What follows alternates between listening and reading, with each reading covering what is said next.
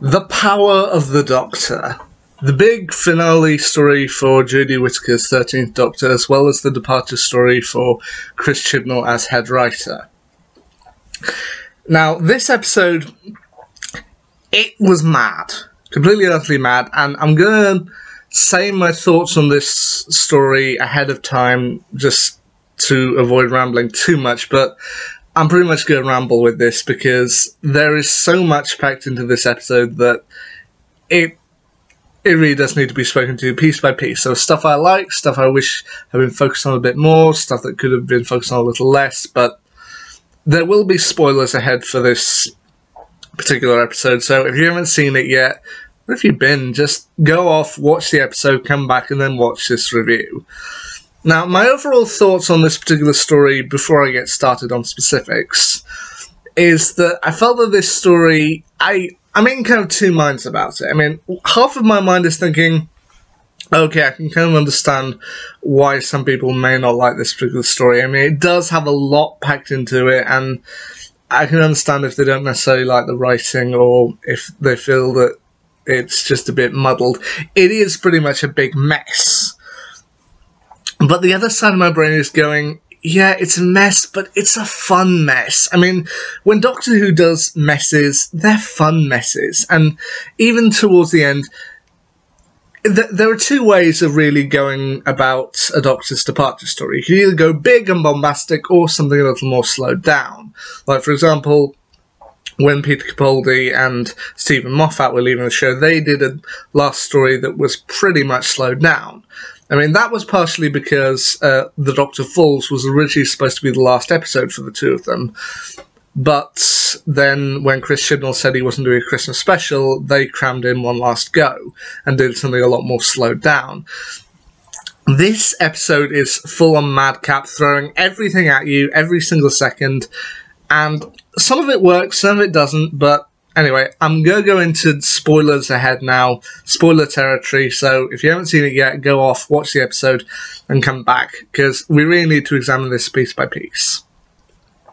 Okay, to start off with, the Doctor, Yaz, and Dan are in the middle of their adventures saving a train from the Cybermasters, who are invading the train and are looking for a specific piece of cargo, which is eventually revealed to be seemingly a child. Anyway, they manage to escape, but the Cybermen get the child and escape on their own. They return back to Liverpool, where the Doctor plans to drop Dan off for his date with Diane. And John Bishop's Dan says to her, "You don't need to bother coming back for me." He's like, "What?"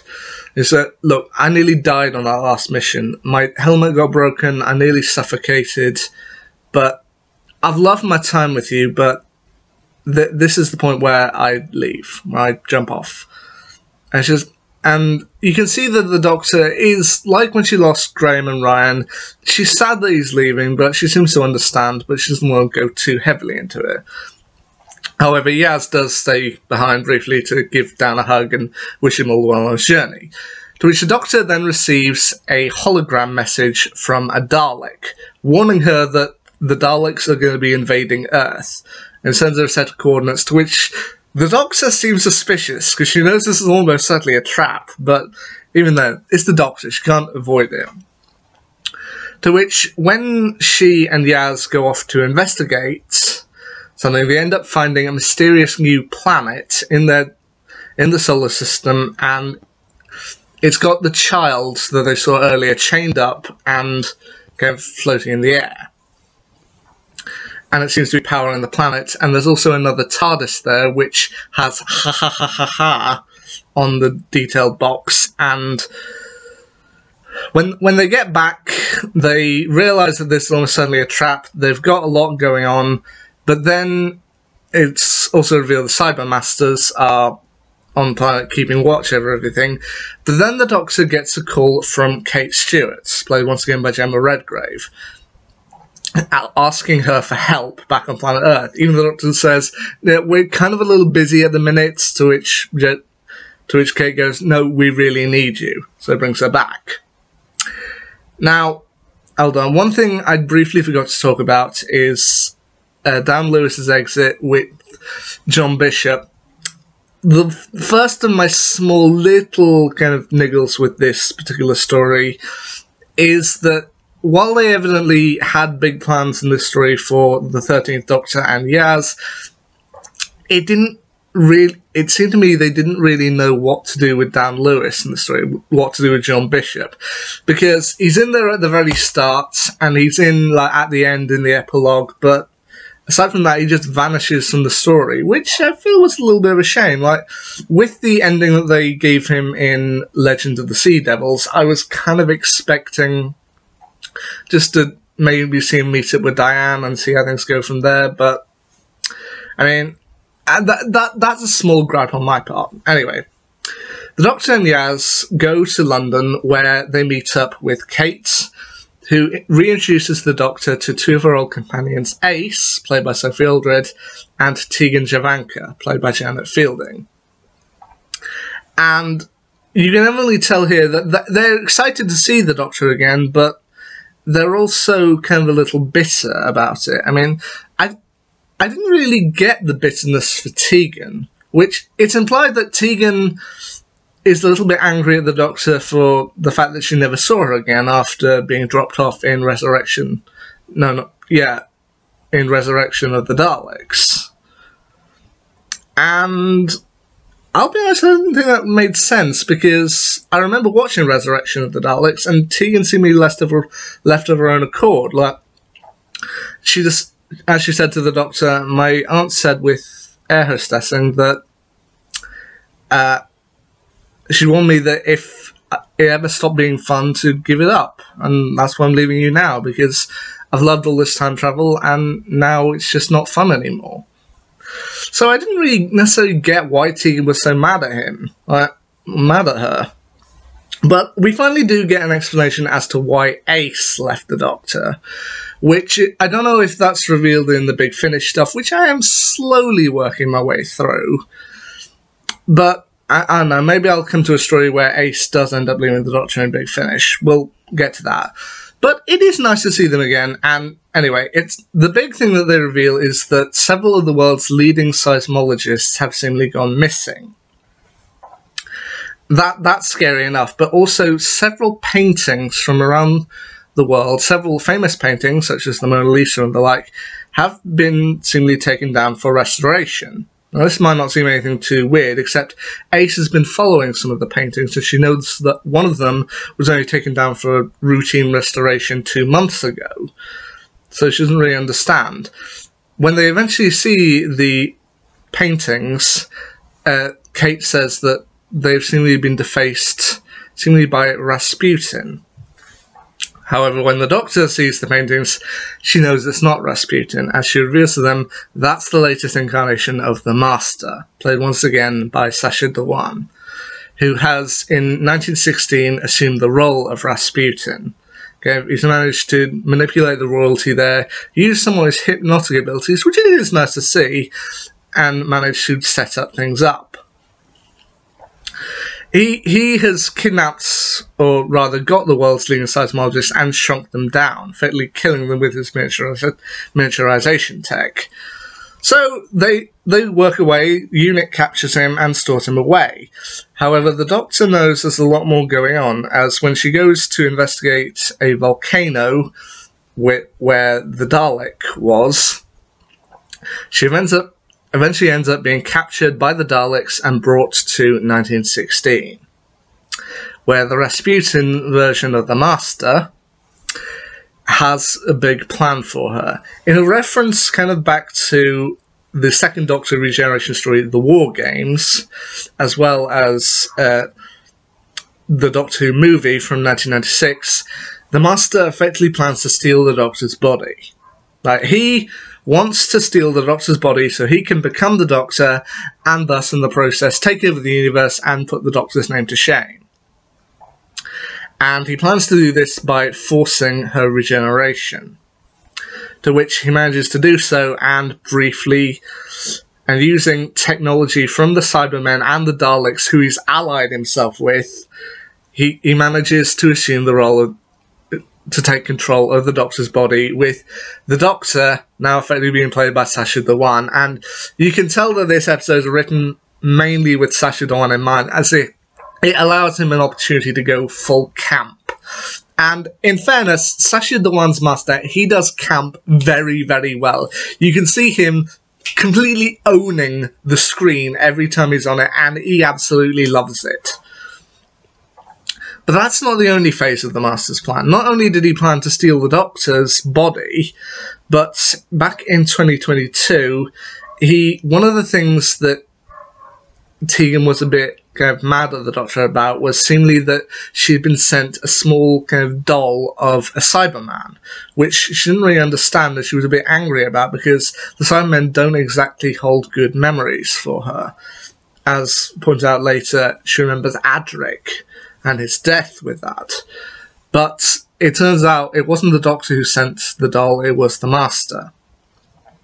As it effectively was a Russian doll, which is apparently what it came to her in, and he basically re-enlarged it, allowing the Cybermen, including Ashad from the Timeless Children, to come out and start to take over Unit Base. To which it's up to essentially Ace, Tegan, and Kate to try and find a way out of there, which is nice to see. Now, the other two characters who do pop up in this story that I do quickly want to mention is that at one point, Ace ends up in the volcano, and she ends up running into Graham, played once again by Bradley Walsh, to which I saw his name on the cast list and I knew he was coming back, and to my mind, it was either going to be they were going to find a way to slot him into the story, or it was going to be like what they did with the 12th Doctor or the 5th Doctor, which is that at the end they'd have kind of a selection of clips of the Doctor's former companions, and maybe he would be one of the visions that the Doctor sees. But they did actually manage to work him into the story fairly well. He tries to use his psychic paper on Ace to kind of explain, I'm here kind of inspecting the volcano, to which she looks at it and goes, "You're Graham O'Brien, you're a friend of the Doctor." What? You really need to learn how to use that properly. I can never get this right. Which, I don't know, it's nice to see him back. When Yaz ends up meeting him later and asking, when Yaz and the Doctor end up meeting him later and asking, "Hey, where's Ryan?" and goes, "Patagonia." To which, I'll admit, I wish they had got Toast Cole back for the final episode, but maybe scheduling wouldn't allow that. But you know what? It's still... It's okay. I mean, they managed to get Bradley Walsh back. I'll accept that. And the last character who kind of shows up here, who's mainly part of the story, is Instant V. Vinder, played once again by Jacob Anderson. He ends up crashing onto the Cybermen's planet, and when the Master ends up taking over the Doctor's body, he ends up meeting... Vinder ends up meeting back up with Yaz as they try and figure out a way to set things right and get things back to normal. Meanwhile, when the Master takes over the Doctor's body, the Doctor's own consciousness seemingly finds herself in a mysterious land above a cliff, where she ends up talking to seemingly, kind of vision versions of previous versions of herself, with the first Doctor, being played by David Bradley. Once again, I didn't know he'd ever come back, so I was glad to see him here. The 5th Doctor, played once again by Peter Davison. The 6th Doctor, played by Colin Baker. And the 7th Doctor, played by Sylvester McCoy. And the 8th Doctor, played by Paul McGann. She sees visions of these telling her that there is a way back. But then she's going to have to approach the edge of regeneration. And... I honestly was in shock that they managed to get all of these people back to play the Doctor. I mean, I was watching this and thinking, oh, okay, yeah, I like this. This is mad, but it works. It's also revealed that earlier in the story, as the Doctor touched Yaz, Ace, and Tegan, she seemingly got static from them, which is eventually revealed to be some kind of holographic implant that's implanted under their skin, which allows them, even when the Master is taken over the Doctor's body, it allows an AI hologram is able to communicate with them and reassure them that everything's going to be alright. With the 13th Doctor, i.e. Jodie, talking to Yaz,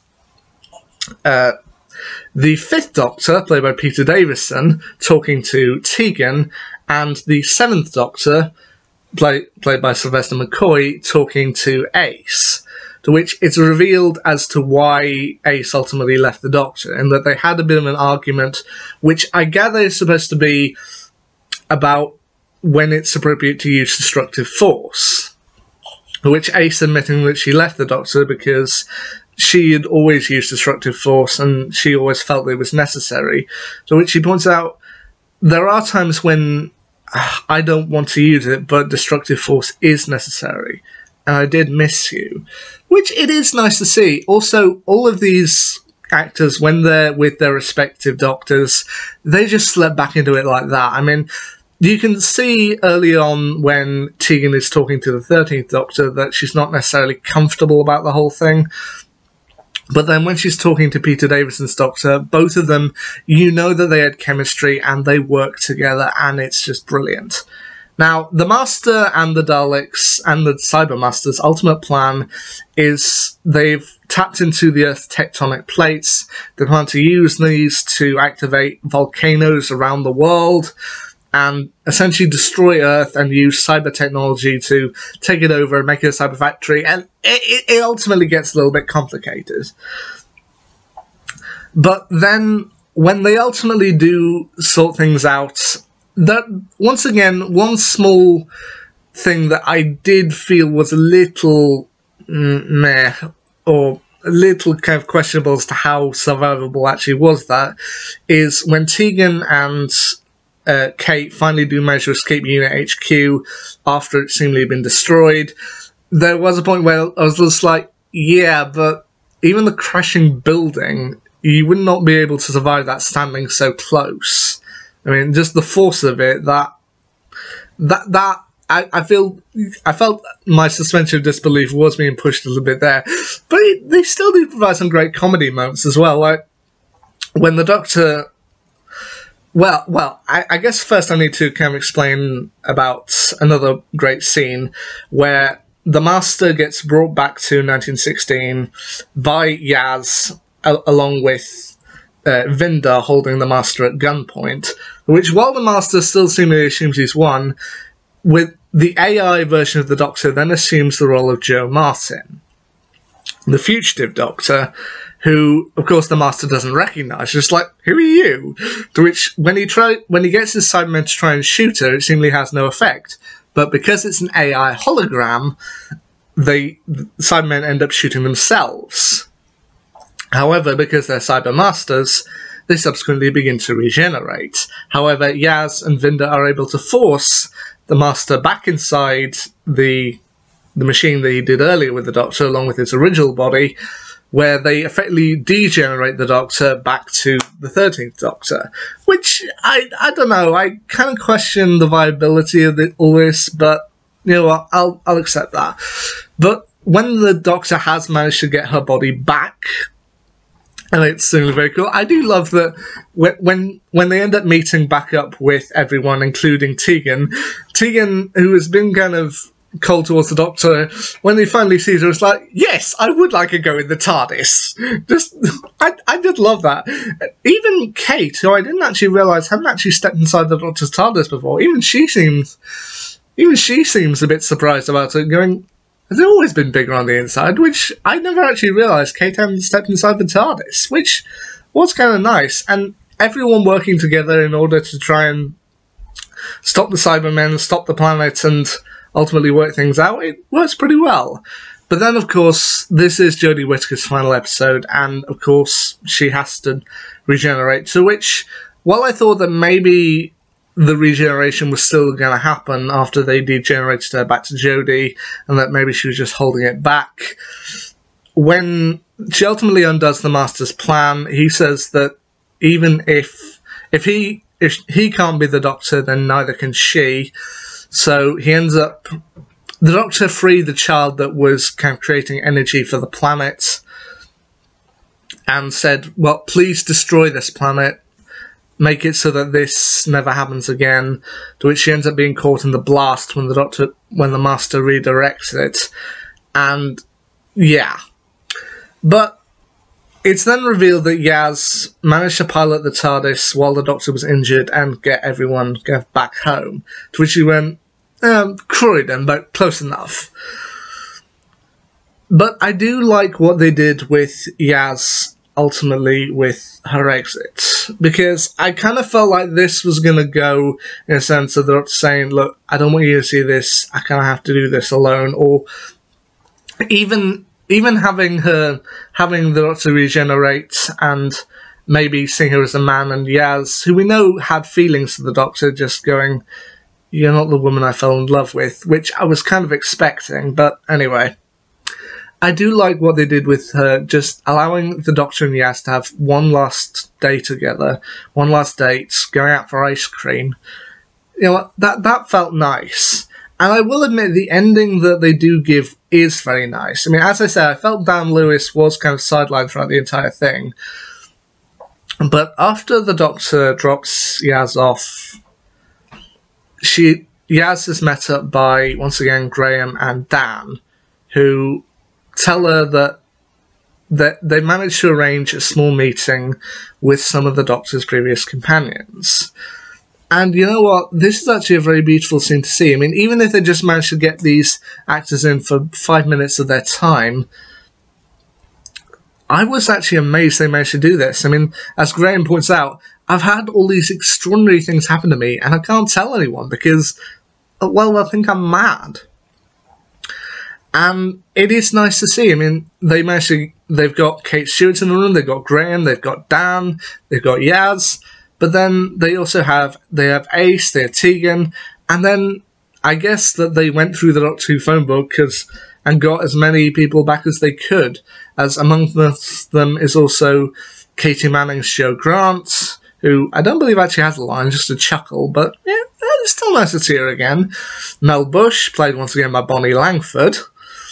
And even managed to get back William Russell briefly as Ian Chesterton, who seems surprised that the Doctor is now a female, which was nice. Like, I didn't know if he'd ever come back to Doctor Who, but it's nice to see him back. But then, of course, having been injured, the Doctor does now have to regenerate. And there was one thing that people were already speculating about. They're effectively right on the internet. To which I was kind of hoping they weren't going to do this, but you know what? Seeing it's still pretty cool. Which is that the Doctor arrives at the top of a cliff, she ends up going into a regeneration state, but something isn't quite right, as then her clothes seemingly change. She ends up in a slightly kind of battered suit and an overly blue coat, and then she recognises these teeth. As the Doctor has seemingly degenerated once again, and is David Tennant, with the iconic phrase, What? What? What? So that's effectively it for Doctor Who now until the 60th anniversary, or until 2023 at least. And this is, of course, going to be a big story with David Tennant returning as the Doctor, Catherine Tate coming back as well, Neil Patrick Harris, who is rumoured is going to be the Celestial Toymaker, although we'll see what role he's actually playing, and of course the final appearance of the late Bernard Cribbins. Which, what are they going to store for us for the 60th or for 2023? Honestly, I can't wait to see, but as I said, the power of the Doctor, I'll admit it's mad, it's possibly a little disjointed, it's a little messy, but if you don't have fun with this, you really need to re-examine yourself. So there you go, there's my quite in-depth review of The Power of the Doctor. I'm sorry this review is a little longer than my normal ones, but there was just so much that I had to redo it this way. Anyway, I really enjoyed it, but tell me what you think. Anyway, until the next Doctor, see ya.